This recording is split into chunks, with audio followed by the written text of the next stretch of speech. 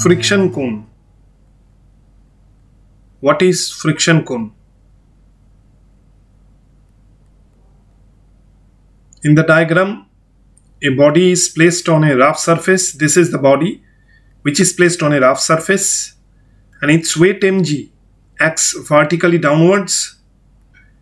Its weight mg acts vertically downwards from the lowest point of the body, but actually this weight should be acting from center of gravity. For convenience, the weight mg acts from the lowest point of the body. Normal reaction on the body by the rough surface, applied by the rough surface, is R. Capital R acts from the lowest point in vertically upward direction, though it should be acting from the center of gravity. Now an external force Fex is acted. An external force Fex is acted. Fex is acted on the body, and it will appear to come from its center of gravity.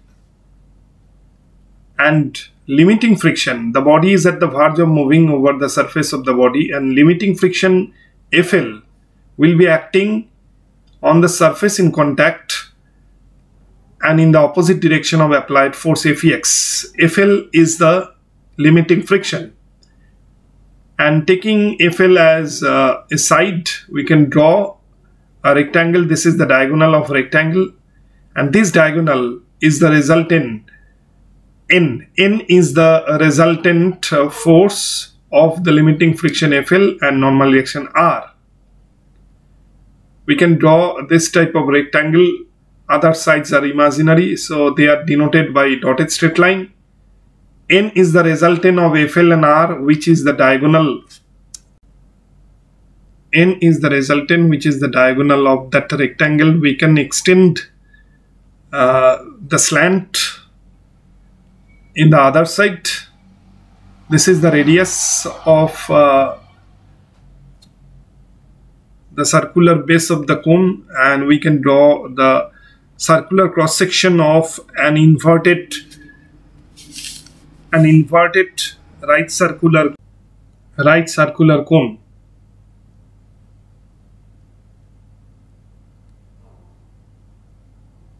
Now N is the slant of this cone, and N is also the resultant force. O is the point from which the weight mg acts, and R acts along OY. The resultant N acts along OZ, and limiting friction Fl acts along OX. R is the height also. Capital R is the height of the cone also. That means R is equal to OY. And we get friction cone. M is the mass of the body, and the body is at the verge of moving over the rough surface of the other. Body is at the verge of moving over the surface of the other, and this is the friction cone.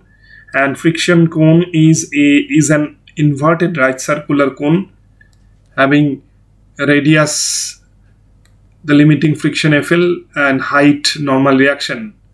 Friction cone is defined as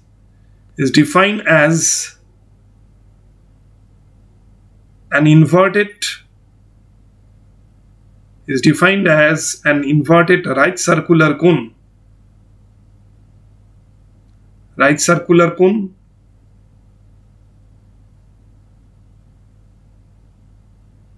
which is assumed provided a body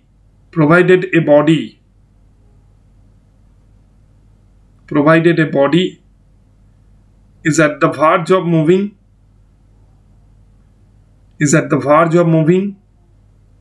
over the surface of other, over the rough surface of other,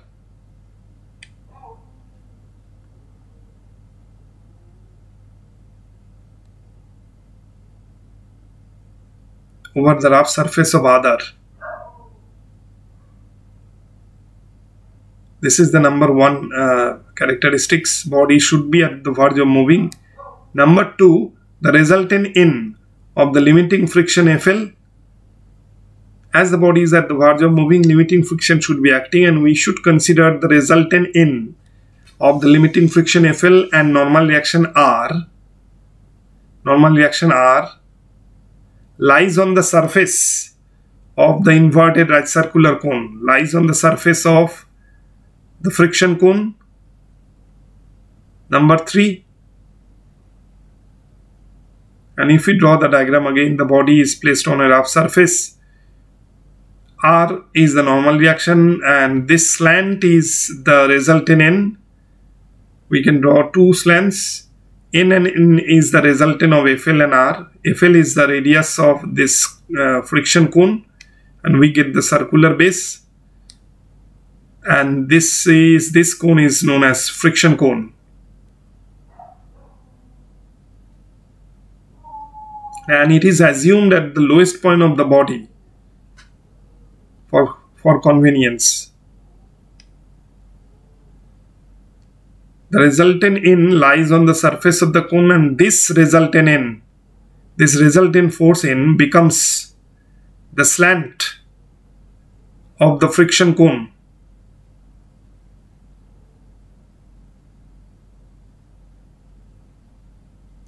Number 3 condition is what? The limiting friction will be the radius of the circular cross section of the cone becomes the radius of the circular base of the cone or circular cross section of the cone.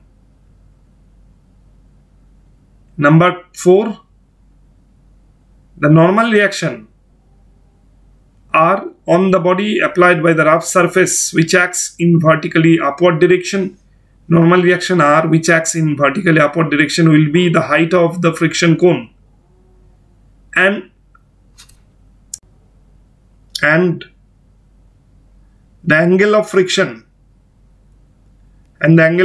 theta L will be half the aperture of the cone.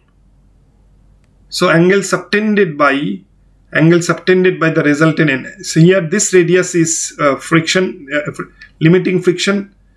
N is the slant of the friction cone. Normal reaction R is the height of the friction cone. And if we denote the angle of friction, these two angles are angle of friction theta L and theta L. Total aperture is 2 theta L. Hence, angle of friction will be half the aperture of the friction cone. This angle is theta L. This angle is theta L. Angle subtended by the resultant N with the normal reaction R is theta L. Angle of friction theta L will be half the aperture of the cone. And we can draw the diagram again. Here we can denote the different parts of friction. For friction cone,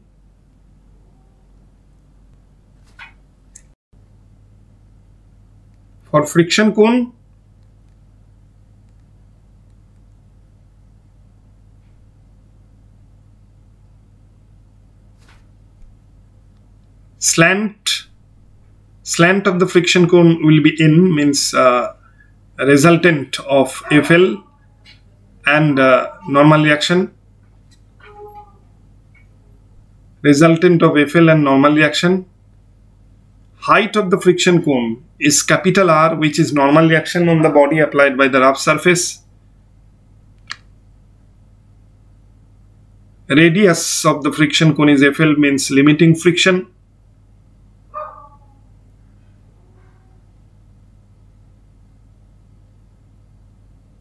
FL is the radius of the friction cone. Radius of the circular cross section of friction cone is FL, or limiting friction. And aperture of the friction cone is 2 theta L, where theta L is the angle of friction. This angle is aperture total angle. 2 theta L is the aperture of the friction cone, where theta L is the angle of friction, angle subtended by the resultant N with the normal reaction R is the angle of friction, or theta L. Hence, what we can say? angle of friction is the half the aperture of the friction cone. Half the aperture of the friction cone.